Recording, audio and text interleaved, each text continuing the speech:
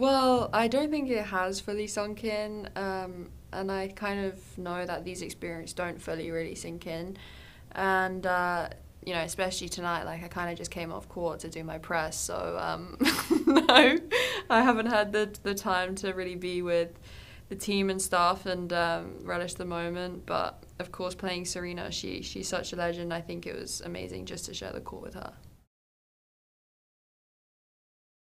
To be honest, I couldn't really escape this match. Like, I opened YouTube, like, I was watching highlights of myself, and the first thing that pops up is me and Serena. I watched Tennis Channel, the TV, first thing that pops up, Emma Serena. So, yeah, I'm sure it's a match that, like, people were looking forward to, and I was myself, and yeah, just really happy to have come through, but it wasn't easy, you're kind of on edge the whole time, like, she's gonna come back, and you just have to be really focused.